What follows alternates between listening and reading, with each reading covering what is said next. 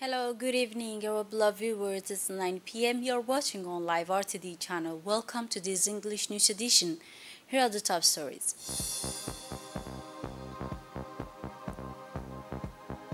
A workshop to launch the national gender policy for the period 2023-2030.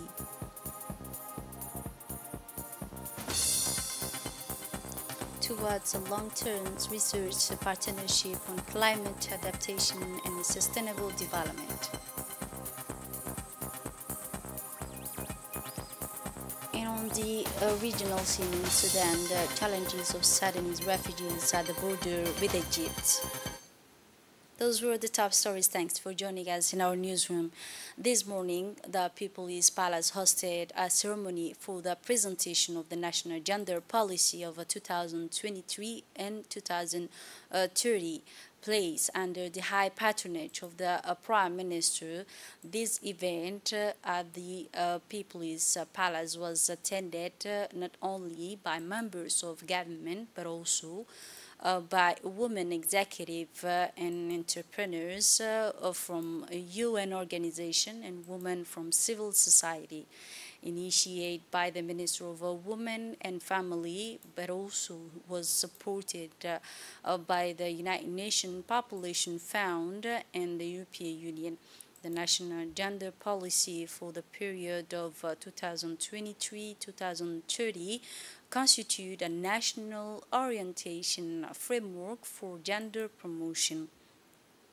This policy is intended as a framework for consultations and dialogue to ensure sustainable and equitable human development.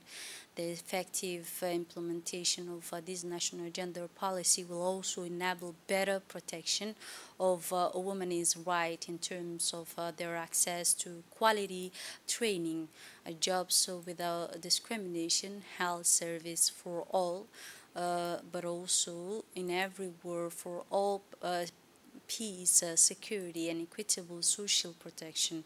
It should be recalled that 10 years after the adoption of the National Gender Policy of 2011,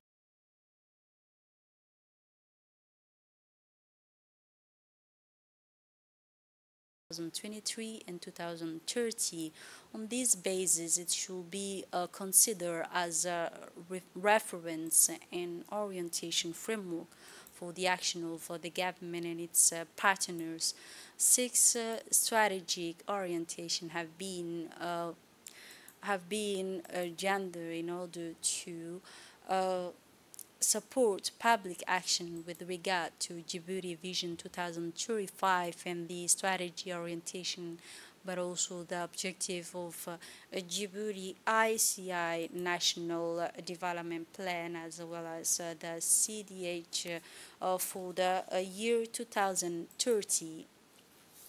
In turn, the Minister of Women and Family explained in her speech about the national gender policy seeking to respond the requirement of a rural woman. The Minister of Women in her speech said that this policy, however, set itself a new objective in the midst of demographic transition. The minister also highlighted the aim to make the most of demographic dividend. It will therefore focus on the social change that it can stimulate and support, said the minister, but also it will also address the pressing needs of a rural woman in terms of a basic social service and a decent income. This new policy will be aimed at building women's capacity and resilience in the face of climate change. Ladies and gentlemen, said the minister, our concern to monitor the implementation of the strategy plan for this new policy have planned plan for us to seek our most appropriate formula for our national context, conclude the minister. For his part, the Prime Minister Abdul Qadir Kamil Mohammed spent on the ceremony and praised in his speech the effort of the Ministry of Women and Family. Details in this report. Aujourd'hui, je tiens à féliciter. Today, I would like to warmly congratulate the Minister of Women and Family for her remarkable work in developing this new national gender policy for the year 2023 to 2027. I am convinced that this policy will strengthen the progress already made and contribute to achieving new ones in order to build a country grounded in the evolutions of our time, while ensuring that no one is left behind. Ladies and gentlemen, the new gender policy builds upon the national strategy for women's integration in development from 2011 to 2021. In addition to embodying the values highlighted in that document, this policy will also benefit from the progress made and the national gender objectives outlined in the new Djibouti development plan. Furthermore, it will leverage Djibouti's irreversible immersion in the digital world. As often emphasized by the head of state, the relationship between gender and digital technology will allow us to accelerate progress at the relationship at all levels, from project and programs. The relationship between gender and digital technology will allow us to accelerate progress at all levels, from project and program designated to implementation, monitoring, evaluations. I would like to mention, for example, the recent inaugurations of the digital platform dedicated to managing information on gender-based violence. This platform is already providing swift solutions for handled violence cases and strengthening coordination efforts among all stakeholders. Regarding education, the significant number of Djiboutian women involved necessitated providing them access to all professions without distinctions between male and female occupations. The Minister of Justice and Plenipotentiary Affairs in charge of human rights, Mr. Ali Hassan Badoun, paid a visit yesterday morning to a leading figure in the national judicial landscape who died on Tuesday, May 16, 2023 in France. Several judicial officials, including the Attorney General of the Republic, Mr. Jama Suleiman, as well as the Senegalese magistrate who had came to take part in the religious ritual following the death of the President of Supreme Court of Djibouti, also signed the Register of Condolence and Income of the Djiboutian judicial landscape. The late Abdurrahman Sheikh Mohammed held the eminent important position of public prosecutor for many years before moving on the even more prominent position of the President of Supreme Court.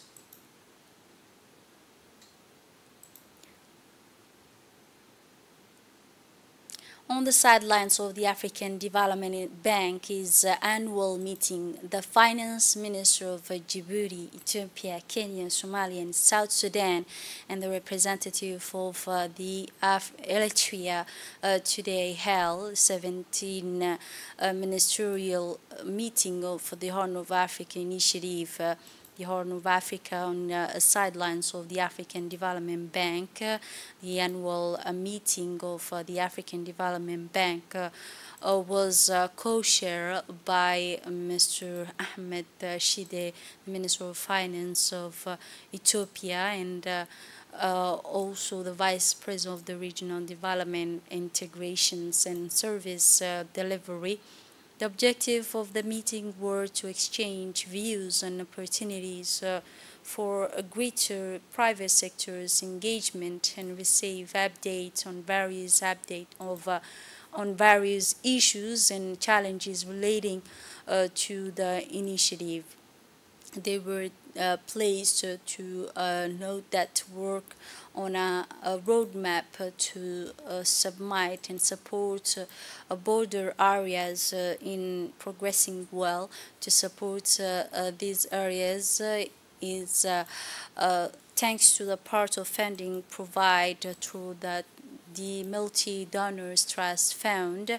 The meeting closed with the signing of a first tranche of Djibouti and Boroma Road in the first stage, thanks to the financing of 90 US dollar million by the African Development Bank. On Thursday, corresponding to the 25th of May, a signing ceremony was held at the headquarters of the Ministry of Foreign Affairs for the exchange of notes on the project to develop a vital medical equipment in hospital in Djibouti City this morning. The signing ceremony of the memorandum was assured by the Minister of Foreign Affairs and International Cooperation, Mr. Mohammed Ali Yusuf, and the Japanese ambassador to Djibouti, Mr. Otsuka Omio, on the presence of the Minister of National Education and Vocational Training and the Acting Minister of Health, Mr. Mustafa Mohammed Mohammed. The medical equipment development project for Djibouti's capital and hospital, especially the hospital of Dar al Hanan and Peltier hospitals, will be based on a financial support of 760 million Djiboutian franc. This project will enable the provision of a variety of biomedical equipment. In addition to this analysis, the project aimed to enhance the diagnostic and treatment financing. The Chinese ambassador to Djibouti, Mr. Otsuka, praised the tireless effort made by the government of Djibouti and represented by the Ministry of Health to strengthen the health system in the country. In his speech, the Minister of Foreign Affairs and International Cooperation, Mohammed Ali Yusuf, indicated that the project aimed to enhance the capability and efficiency of 4 hospital. Details with our colleague Mohamed Aden. Ce projet ayant pour objectif le renforcement des capacités. This project, which aims to strengthen the capacity of 4 Djiboutian tertiary hospitals in non-refundable grant worth 590 million yen, or about 750 million Djibouti franc, which is implemented within the framework of Japan's economic and social cooperation with the Republic of Djibouti. I would like to thank the government of Japan on behalf of the government of Djibouti for this assistance, which will undoubtedly facilitate the daily work of the staff of the Ministry of Health. And I take this opportunity to note the major and central role of the Japan International Cooperation Agency, JICA, which has also been organizing for several years many training courses for the staff of the Ministry of Health. Health, as you know, health is a key element for the improvement of the population's life. That's why the Djiboutian government remains very committed to the efforts to improve and promote universal health coverage throughout the national territory. Finally, it is important to recall that Japan remains in recent years a privileged partner of the Republic of Djibouti through many projects that affect several areas such as education, health. We have the Minister of Education, who is now acting Minister of Health, but now with Japanese cooperation has very important projects, including the Nasib Basic School, which will be inaugurated very soon. Health, therefore, is a central element in the Japanese-Djiboutian cooperation. Securing Djibouti's territorial waters, as you know, Japan also provides a patrol boat so that the Coast Guard can be well equipped and secure Djibouti's maritime zone. Japan is also very active in the field of civilian transportation. Recently, Japan has provided Djibouti with a second ferry boat, which will be made operational after the construction of the docks in 2 or 3 months.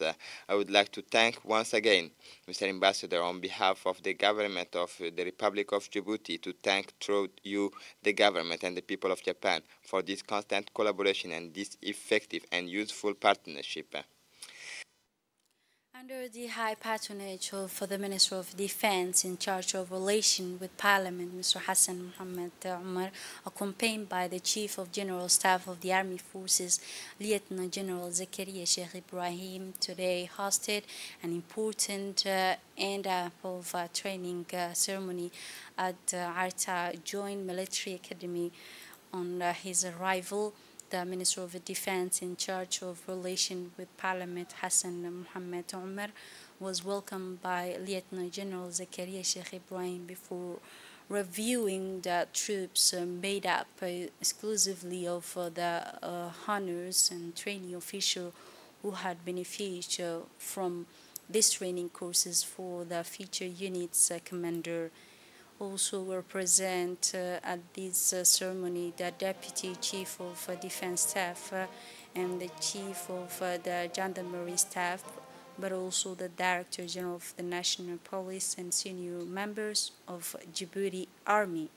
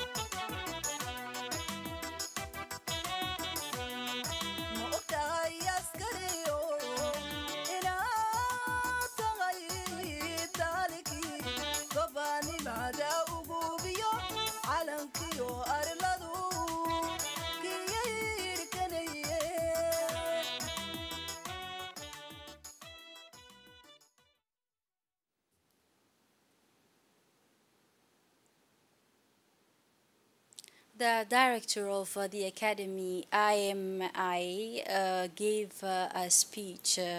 The Colonel Mohammed Mumin gave a speech in which he outlined the specific nature of these training courses. In his speech, Colonel Mohammed Mumin explained that this training was exceptional in its solemn and illustrating of the end of the training courses for the feature units commander, which had been held for the first time in the history of the Army and the Academy of AMI, the new less for this feature academic.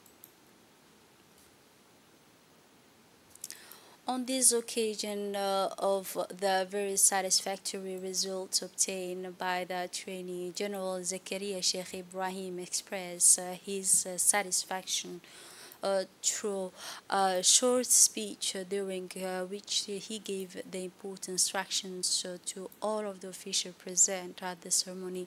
The Chief of the Defense Staff then expressed his warm congratulations to the beneficiaries, noting that this graduation ceremony was the fruits of their hard-working and daily effort to fulfill their duties.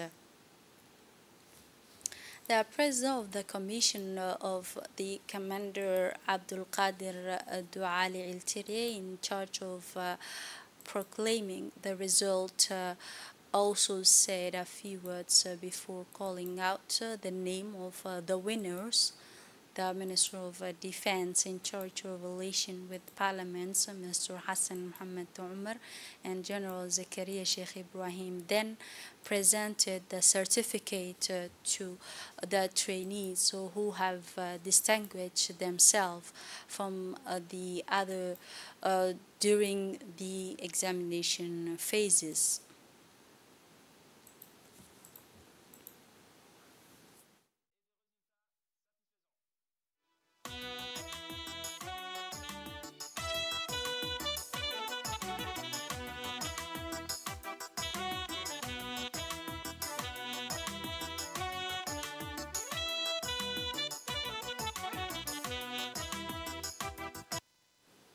In a very convivial atmosphere, the group of Al-Harbi folk led the rest of the ceremony to the rhythm of a file and traditional military and ceremonial choreography.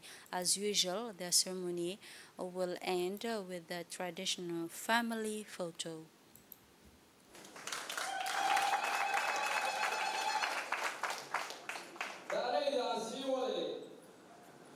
saraakiisha da'yare dadaalkii tababarkiyo duruusta dhameeyey xafladda loo diyaariyo salaad idin deeqdayo dunida naga horeywaan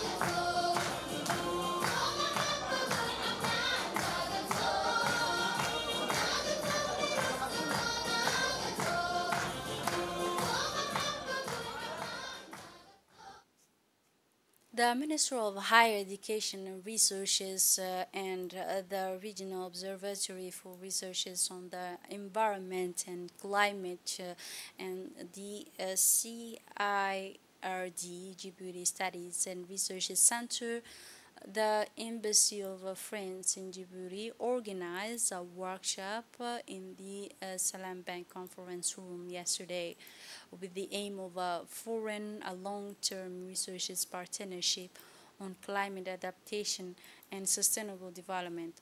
The workshop was attended by the Minister of Higher Education and Researches, Dr. Nabil Mohamed Ahmed, the French ambassador to Djibouti, Ms. Dana, and also the CRD CEO, Mr. Jalaluddin Mohammed, and director of the ORIC and numerous researchers from Djibouti and the region attend for this ceremony. The Minister of Higher Education and Researches, Dr. Nabil Mohamed Ahmed, delivered a speech in which he expressed his delight at the organization of this event. Details with our colleague, Mohamed Aden. Cet atelier compte beaucoup pour nous. This workshop means a lot of us in Djibouti, but also in the regions and in relation that to what it is happening in the world. We are trying to bring solutions. It follows especially the commitment of the head of state in October. He launched the observatory and the launch of the Climate Summit Network. The President of the Republic, through this action, really wanted to commit himself personally to launch a momentum at the level of the integrity of the region and give a scientific platform to all scientists in the region, but also beyond, to be able to work together and find solutions so that scientists can give us elements of response to the climate problem. Today, the forecasts in the world are very worrying, all the more.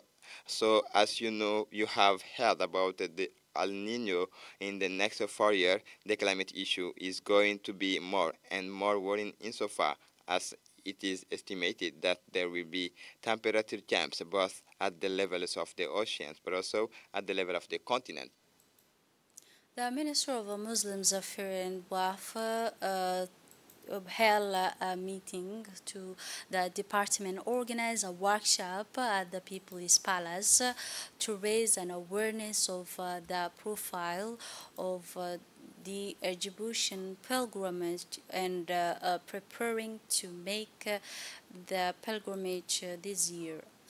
The aim of the workshop was to raise an awareness among Djibouti pilgrims and the behavior that they should adapt during the pilgrimage before arriving in the Holy Land.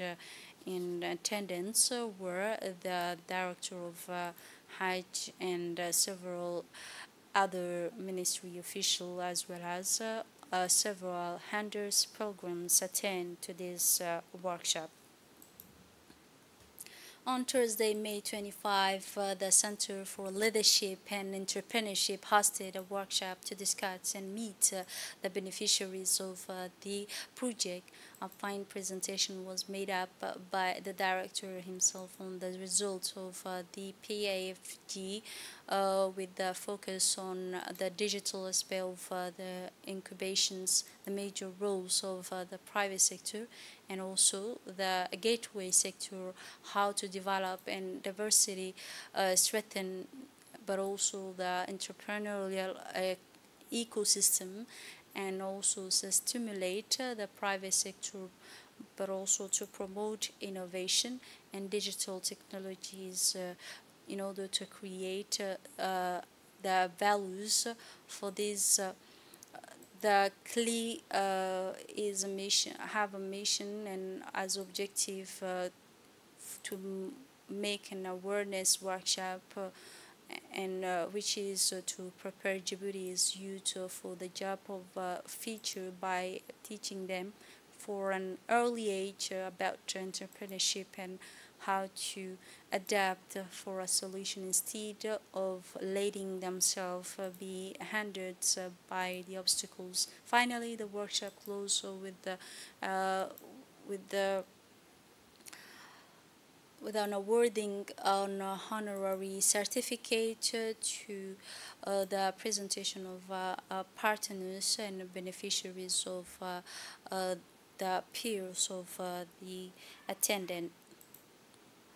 The Director General for the National Center of Meteorological participated in the work of the 19th session of the World Meteorological Congress, with this currently being held in Geneva, Switzerland, and also which will continue until the 2nd of next June. The conference which represent the supreme bodies of the World Meteorological Organization, witnessed the participation of 193 member states of the organization to discuss a number of important topics related to the work of the organization during the coming period, including the strategy plan of the organization and also the period for 2024 for the 2027 and the budget of organization and approval of maximum for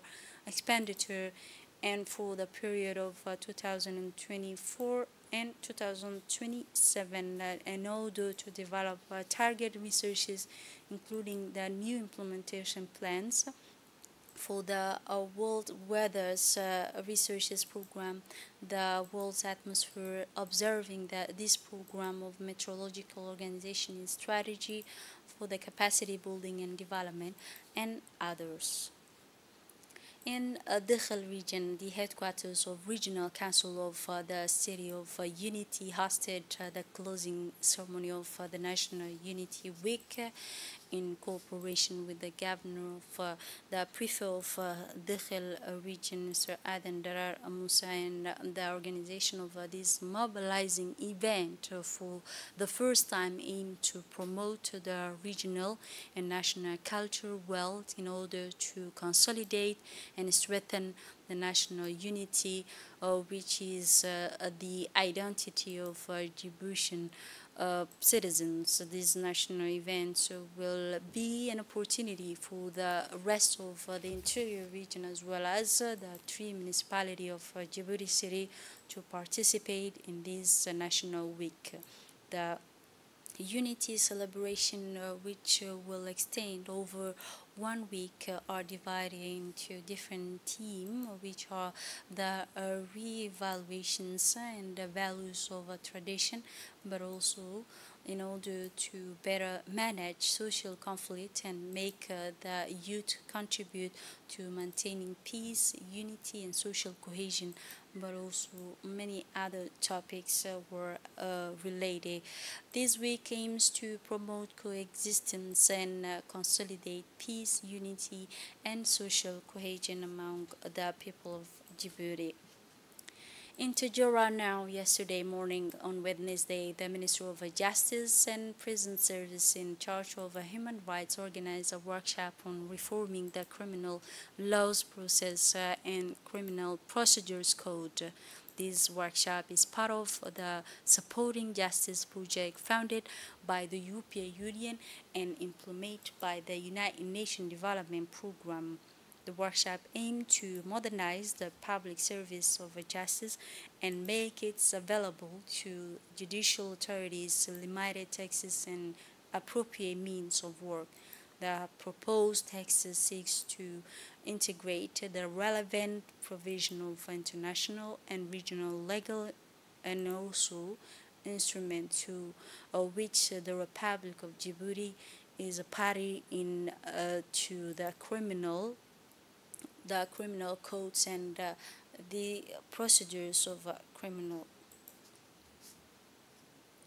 Moving on to the international scenes, the Red Cross in Africa indicated that the flow of Sudanese refugees to Egypt continues and the situation threatens catastrophic, pointing out that we are coordinating with the various humanitarian organizations to support Sudanese refugees. The Red Cross in Africa said in a statement to the announcement net today, Thursday, that the outgoing fighting in Sudan is the biggest challenge. He added that the security situation in Khartoum is still tense and the supply routes are disrupted, stressing that we are working to meet the need of the Sudanese neighboring countries to accommodate the refugees.